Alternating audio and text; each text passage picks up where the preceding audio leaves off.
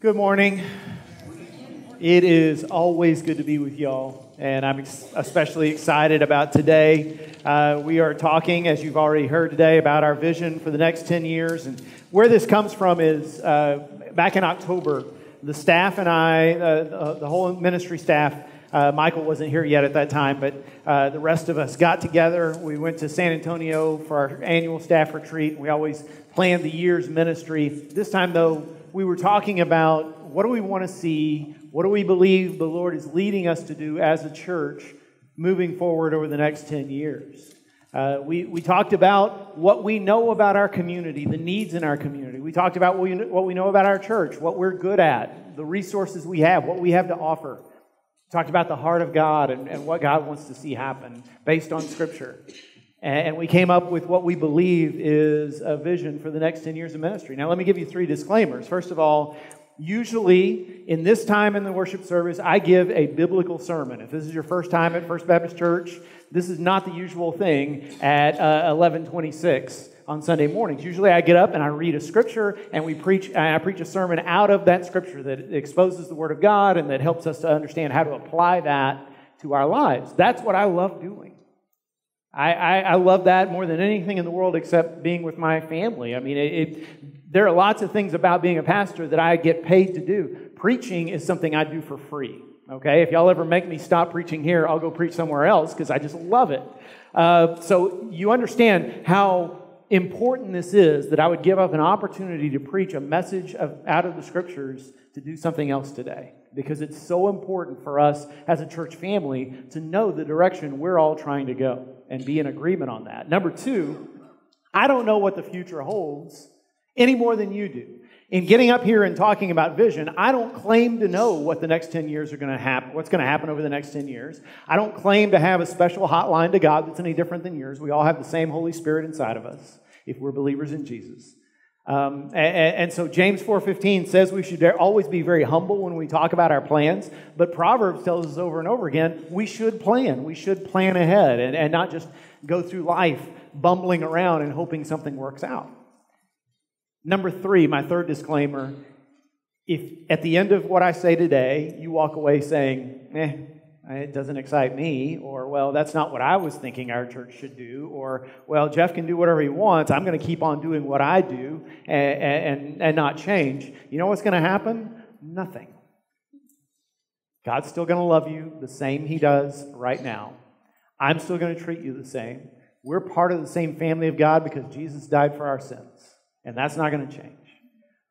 But I've been a pastor now for going on 24 years. And in that time, and I've been a Christian since I was 9. I'll let you do the math on how long that's been. In that time, I have never been part of a church that was more exciting to me, more, I think, resourced and positioned to make a powerful impact on its community, to change lives, to do great things. I've never been more excited to be part of a church than I am right now. And great things are going to happen here. And I believe this vision that I'm about to present to you is God-honoring, is scripturally based. And I think if we can live this out, we're going to see a lot of lives changed for good, including ours. So, with all that said, let me talk about where we are as a church, where we are as a community, the heart and the mission of God for us, and then what our vision is, in that order. So, where we are as a church. We had a good year. 2019 was a very good year for First Baptist Church of Conroe. I'm not sure I've ever been in a church that's had the kind of year we had last year. Last year we added 124 new members to our congregation, which for a church our size is very good. We also grew a lot in worship attendance. You don't need me to tell you that. You can look around and see lots of new faces on a consistent basis. That's exciting. I have people who've been members of this church for 40, 50 years, and they'll come tell me, Jeff, when I walk through the atrium or when I'm in worship, I just see so many new faces, people I don't know. It's almost like it's a brand new church. And I'm glad to say that when they say that, they're rejoicing. They're not complaining.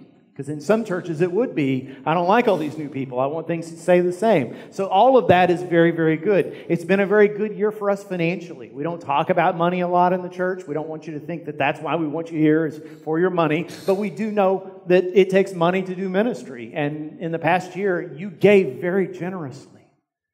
In fact, we had a surplus at the end of the year. We had more money on hand than we intended to spend, which is a good problem to have.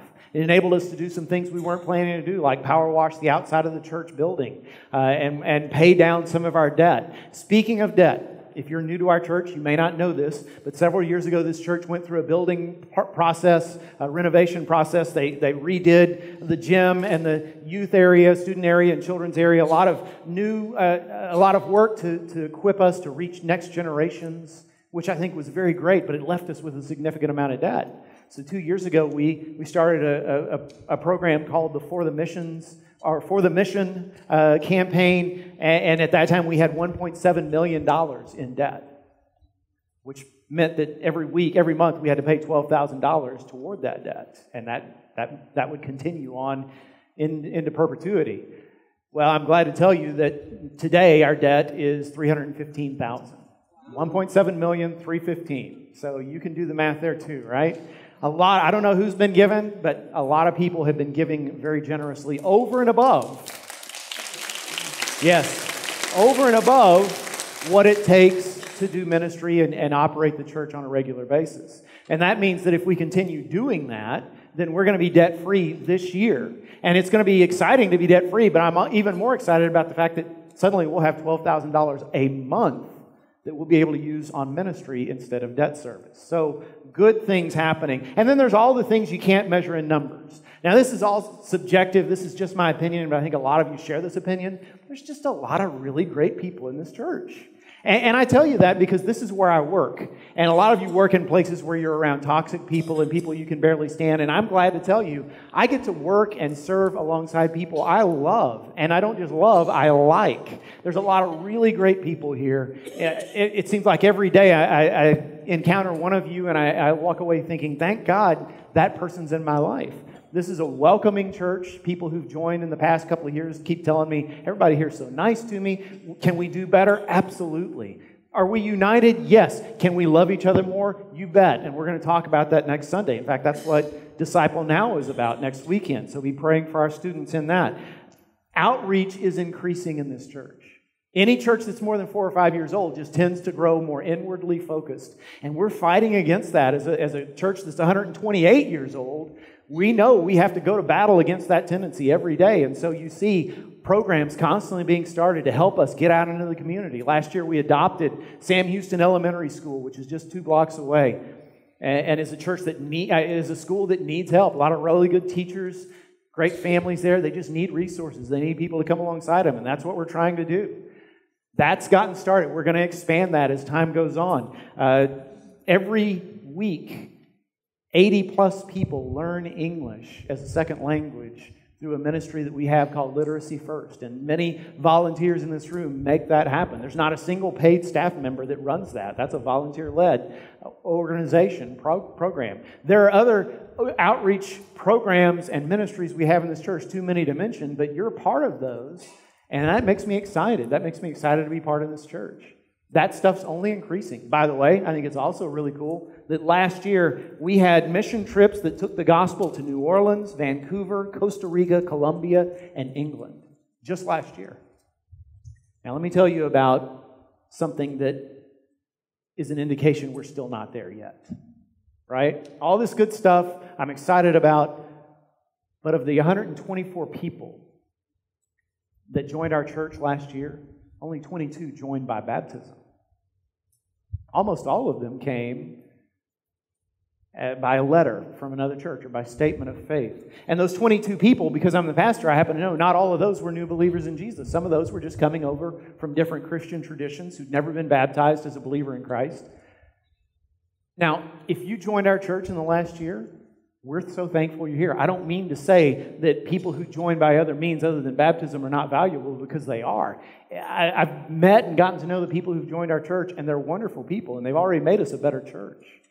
If you moved here from another town and you decided this is where I want to make my spiritual home and I want to partner with this group of people, hallelujah, that's wonderful. It's the tendency these days to move and just never go to church. So that's a win for the kingdom. If you joined here from another church here in town, we're thankful to have you. You've blessed us. Your resources, your gifts, your your calling is going to make us a stronger church, but our gain was the loss of another church. You understand? Our joy at receiving you was the sorrow of the church you left. And that's not how we want to grow in the future. I hope that next year when I get up here and give a talk like this, it's going to be something about, yeah, we gained a lot of new members this year, and most of them were through baptism. Most of them were people coming to know Christ for the very first time, or people who've wandered away and left church behind, but now they've come home back to Jesus. That should be our mission. That should be our goal. That's one thing you can join with me in praying for, that we would be that kind of church. So that's where we are as a church. Now let's talk about our community. I found this interesting when I was doing research for this. In 2007, the Houston Chronicle wrote an article in which they called Conroe, and I quote, a sleepy semi-rural town. That's 2007. It's not sleepy and it's not semi-rural anymore. If you've lived here a long time, if you grew up here, that probably makes you a little bit sad that it's changed so much. But this is where we live. This is the environment, the reality of Conroe today. Put it this way, in 2010, beginning of the last decade, Conroe had a population of 36,000. Today it's 87,000. That happened in a decade. Between 2015 and 2018, Conroe was the fastest growing city in all of America. And the population of Montgomery County is projected to double by 2040. That's 20 years from now. To over 1 million people. Now, that's a lot of people who are moving to our area. Why are they moving here? Well, they're moving here because they're looking for the good life, and they think they're going to find it here. They're looking for more house for their money. They're looking for better schools for their kids. They're looking for safer neighborhoods. They're looking for a little quieter pace, and they're finding those things. It's good to live in a place that people want to move to, isn't it? But the good life isn't as easy to find as simply buying a house on the lake or putting some Instagram pictures of your family on social media. The good life is elusive. And so when you look at our neighbors and you look behind the carefully crafted exterior of their lives, what you see is chaos. That's the word. When we as a staff met and prayed and talked about our community and our neighbors and our families and our friends and even our church members, that's the word we kept coming back to, was chaos. We see divorce, tearing apart families. We see marriages that are holding on but only by a thread. The love has gone out of them a long time ago and they're just hanging on for dear life. We see parents who are providing their kids with so much stuff, so many opportunities, so much attention, and yet those kids still struggle with bullying, with anxiety, with depression, hopelessness, despair, and more than anything else, loneliness. Loneliness is the word we keep coming back to, we keep reading about, we keep seeing. We've never been more connected as a human race than we are today, and yet we've never felt more alone. So many people I know who don't even have one person that they call a real friend, one person they feel like they can count on. In all that chaos, some people think, well, I just need to work harder. I just need to earn more money. I just need to spend more hours at the office. I need to earn another degree. But that's just doing the same thing and expecting different results, which is the definition of insanity, right? Some people devolve into addictive behaviors, and that's happening more and more and more in our culture. And some people go even further than that. You know, some of you are aware, but most of you probably aren't. A man took his own life right before Christmas, just a few yards from where I'm standing, over there by the train tracks, just steps away from our church, put a gun to his chest and took his own life. How many of our neighbors are right at the point of making that same tragic choice? Well, what can we do? What is God's heart for people who are lost in chaos? What is God's heart for our community? And what is our mission to come alongside Him? Well, we kept talking about that word chaos, and then I did some research, and the word chaos, our English word chaos, comes from the Greek word that means chasm or void, which is interesting because the second verse in the whole Bible, Genesis 1:2, which I'm going to preach on 2 weeks from today, it starts by saying, in the beginning, when God created the heavens and the earth was without form and void, and darkness was over the face of the deep. And then God came in and said, let there be light. And then we see that process of creation. So what we see is God came into chaos and made order out of it. God came into chaos and made peace. The Hebrew word for peace is the word shalom. Shalom doesn't just mean an end to war or violence. Shalom means prosperity. It means thriving. It means everything is set right and life is enjoyable again. God does that. That's His business. That's His full-time occupation, bringing peace, shalom, to the chaos that is in our lives. And then we read in John chapter 1, this is what we spent our weeks before Christmas on. John chapter 1, verse 14, the Word became flesh and dwelt among us. What that tells us is that when God looked down on a world that was full of chaos, He didn't send a care package. He didn't send money. He didn't put up a billboard that said, God loves you. He came Himself in the flesh. God didn't even have flesh. He took on flesh so He could come and invest in us personally. He didn't send someone else. He sent Himself. And then we see, and by the way, He didn't just come and knock on our door and give a canned sales pitch. He came and died for us so we could be saved. That's the gospel. 2 Corinthians 3:18 says, and we all, with unveiled face, beholding the glory of the Lord, are being transformed into the same image from one degree of glory to another. That verse is about the Holy Spirit, and what it's saying is, the more time you spend in the presence of Jesus, the more time you spend beholding His glory or looking at Him, the more you start to look like Him.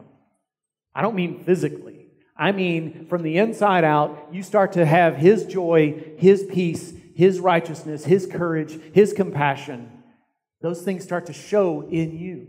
You start to reflect His glory to everyone around you. So what's our job? Our mission is to follow His example. Just like Jesus didn't stay in heaven and say, boy, it sure would be nice if the world would get its act together. He came and got involved. That's what we're supposed to do. That's why what we do here on Sunday morning, y'all listen to me. Listen to what I'm about to say. What we do here on Sunday morning is not the point. You understand that, right? The victory, this is not the finish line. You know, right now we've got about 800 people coming to worship on Sunday mornings, which is great. And if we got it to 1,200 in a couple of years, hallelujah. But that's not the point. Far better to have 800 people who are fulfilling the mission of Jesus than 1,200 or 12,000 who are coming and enjoying a show and going home unchanged.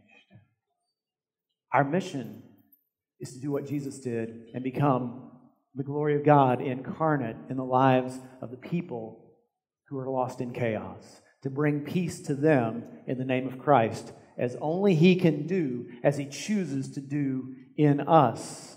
Our job is to reflect God's glory to those who see it. See, one of the things when we were thinking of what our vision should be, here's what we came up with. We started thinking, okay, so we're in downtown Conroe, right? We're right in the middle of the city. We're the only major church in the middle of the city like that. That means we don't have a particular neighborhood that's, quote unquote, our mission field. We're not the Church of Greystone or the Church of Pandora or Panorama. We're not the Church of Woodland Hills or Grand Central or RP or whatever you want to name. We're the Church of Conroe. We're the Church of Montgomery County. This whole area is our mission field. And what do we have to offer them? Well, I think we've got some pretty good buildings. I'm thankful for them. But that's not our main resource. I think our programs are pretty nice. I think Nathan and Robert do an excellent job leading worship. Our life groups are fantastic. Student ministry is great. Children's ministry is top-notch. Great. But none of that really matters to people who are lost in chaos. I got news for you. Someone whose marriage is ending, someone whose house is about to be repossessed, somebody who's just about ready to end it all, they're not sitting there saying, you know, if only I could find a place with comfortable pews and a nice sermon. That's not what they're looking for. They're looking for someone to come into their life and bring peace to their chaos. They're looking for one of us. See, that's our number one resource. You are the best resource this church has, aside from the Holy Spirit itself. Let me ask you a question. Raise your hand if you've been following Jesus for more than 5 years. Okay? Keep it up if it's been more than 10 years. 20? 30? 40? Anybody more than 50? Wow. Did you see the hands? I mean, that's a lot of people. That's a lot of time spent in the presence of Jesus. According to 2 Corinthians 3:18, that's a lot of people who've grown to look and act and think a whole lot more like Jesus than they would have been otherwise. So in other words, that's a lot of the bread of life, a lot of the water of life under one roof, which makes me a very lucky pastor.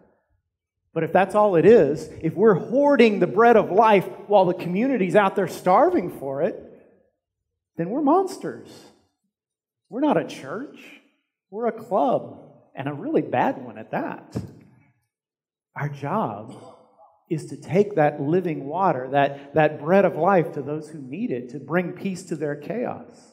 That's our job. And by the way, I'm not talking about a door-to-door evangelism. If this was 15, 20 years ago, and we were having the same talk, my vision would probably be, okay, every Tuesday night we're going to gather, we're going to go knocking on doors, and we're going to share the gospel, and I'm going to train you how to share the gospel, and here's how you're going to do it, which is fine. That's how a lot of us came to faith. The problem is, the culture's changed. The gospel hasn't, but the culture has. And so people don't necessarily want to know what the Bible says about salvation. They don't accept the Bible's authority. If you come to them and say, do you want to know what the Bible says about how to get to heaven? They'll say, not really. And by the way, people no longer like someone coming to their house unannounced, uninvited, and giving them a prepared presentation. Any of you who've ever done door-to-door sales know that's the truth. So again, if God has called you to a ministry of cold call evangelism, I don't want to discourage you. You do what God's called you to do. I'm just telling you, it doesn't work today for churches like it used to. Today, before someone will hear the gospel from you, for the most part, they need to have a relationship with you first. They need to know something about your life. They need to see something in you they don't see in the rest of the world, because they've already decided, most of them, what they think Christians are, and we have to show them what the Scripture says we are. We have to show them before we can tell them. And that's why here's our vision.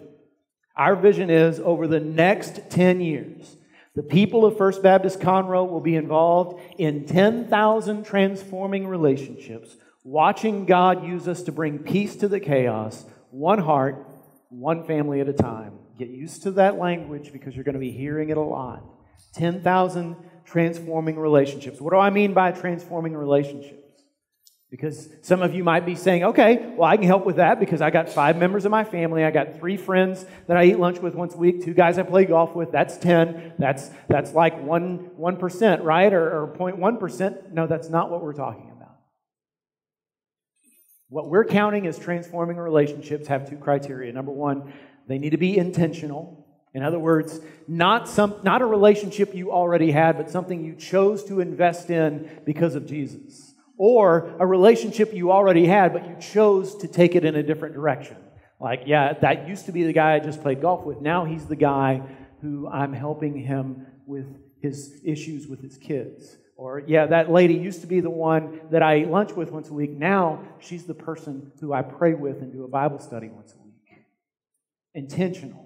Secondly, they need to be based on a need, focused on a need. So, for example, you and your family start inviting your elderly neighbor over to dinner once a week because you see that she rarely gets out of the house and nobody ever seems to visit. You're like, this lady has got to be lonely. We can be the family to her that no one else will be. You start helping your young coworker because she's just swamped in debt, and you sit down with her and say, okay, I'm going to help you with a budget. I'm good at that sort of thing. You help her work out a budget. You help her stick to it and help her move her life forward.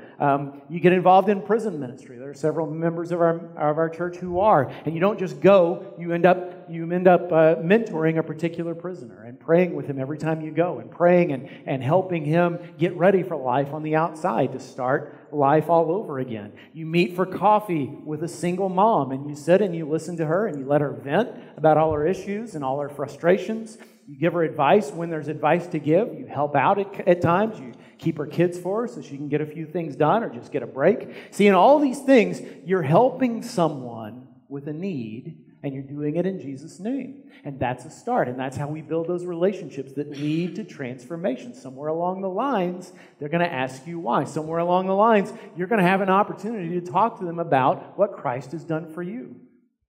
And that's how lives get changed these days. And we're going to see that happen over the next 10 years at least 10,000 times. Can you imagine if 10,000 different people have contact with people in this church who are intentional and focused on that person's need, and they're doing it in the name of Jesus, and they're bathing it in prayer? Can you imagine the impact that's going to have on our community? 10,000 people. I'm not saying all 10,000 are going to come to know Christ through our church, but we're going to bring them closer to faith. And some of them will get baptized in that baptistry right back there. And some of them will come back to the Lord who've given up on church and have given up on Christianity entirely. And we're going to see our community start to look at us differently and say, well, I don't know. I'm still not sure. I mean, Baptist, really? But listen, those people have shown me something. They've made our community a better place. They obviously love us. So there must be something about their God. So how will we accomplish this? How will we reach this goal? Well, three things. Number one, we're going to talk about it a lot. You're going to hear about this basically every Sunday and often in between. If you follow me on social media, and many of you are, you're going to hear this during the week from me. We need to talk about this. We need this to be embedded in our DNA. This is what I mean by that. I want this over the next 10 years and sooner than that, I want this to become something that you identify with. So that when you think about yourself as a member of First Baptist Church, it's not, yeah, I'm a member of First Baptist, so I go to this life group, or I'm a member of First Baptist, so I go to this worship service. No, it's, I'm a member of First Baptist, so I have a relationship with this person over here. And that's what I go to church for. I go to church to equip myself, to get myself encouraged and equipped and ready to relate to this person and this person and this person. And that's what it means for me to be a part of First Baptist Church. Because we're a church that takes the glory of God to those who need it. Second thing we're going to be doing is we're going to create openings for these kinds of relationships. Because right now, I'm sure a lot of you are sitting there saying, okay, I get what you're trying to say, Jeff. I just don't know how to take the next step. Well, that's my job. That's what I and the rest of the ministry staff will be working on full time for the next 10 years is we're going to keep creating opportunities and openings to say, okay, if you fall into this category, here's a way for you to meet people over here and to relate to them. Give you some examples. These aren't things we're starting yet, but things that we've brainstormed. I see a day, and hopefully soon, when we'll have mentor couples have relationships. So a couple who's in a healthy and stable marriage will come alongside a couple who maybe just got married, or maybe they've been married a while and they're struggling, and those mentor couples will hang out together, and the stronger couple will strengthen the weaker couple and strengthen that marriage and encourage them and bring peace to their chaos. Last year, some of you knew, 2 years ago when we went through the missional pathway, this church said, we're going to adopt our city government. We're going to partner with our leaders in downtown Conroe, city government and county government. We're going to see how we can strengthen and minister to them. We don't know what that looks like yet, but maybe part of it this year will be us reaching out to people individually. You could find yourself in a life group that says, we've adopted this department of our city or county government. We're going to pray for them, and we're going to seek opportunities to bless them. And that could lead to transforming relationships. I think about the fact that as our church grows, we're going to need more leaders. We're going to need more people to lead life groups. We're going to need more people to serve in various ways. And so we're going to create a leadership pipeline so that people who are presently serving in leadership positions find themselves mentoring and equipping someone who's younger in the faith to come alongside them and work as a student ministry volunteer or a children's ministry volunteer or a life group leader or an usher or whatever the case may be. So those are examples of openings we'll create over time to give you those opportunities. But the third way we're going to get there is we need to track these transforming relationships. We need to come up with a way of knowing the kinds of relationships you're involved in. Because, face it, some of you are already doing this. Like I said, there are 15 people mentoring on the campus of Sam Houston Elementary once a week, sitting down with a child and having lunch with them and being involved in their lives. There are others of you who are mentoring on other campuses. And those are transforming relationships. That's exactly what we're talking about. We need to count those. Some of you are mentor moms through Mothers of Preschoolers. So you're pouring into the lives of younger moms. That's a transforming a relationship right there. Some of you are doing this and there's not a name for it. You've just decided, I'm going to take care, I'm going to relate to this coworker, this friend, this neighbor, this younger person, this person who's struggling. We need to know about those so we can count them, so we know the impact our church is making on its community. So what comes next?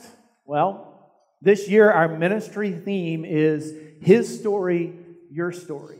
So all through this year, I'm going to be telling stories. I'm going to be preaching sermons that talk about stories in Scripture of how God changed people's lives. Meanwhile, James is going to be putting together story after story of First Baptist Church members and these kinds of transforming relationships they've had in their past or they have going on right now. And so you'll watch them on the screen and you'll see, oh, this is already going on. And it'll whet your appetite. It'll get you excited. It'll make you think, number one, man, I remember when someone invested in my life and how much poorer I would be if that hadn't happened. But number two, you'll be thinking, I can do that. And the Holy Spirit will be putting names in front of you. Give this person a phone call. Sit down with this guy. Go out to lunch with this lady. That's our goal for this year. That's our hope for you.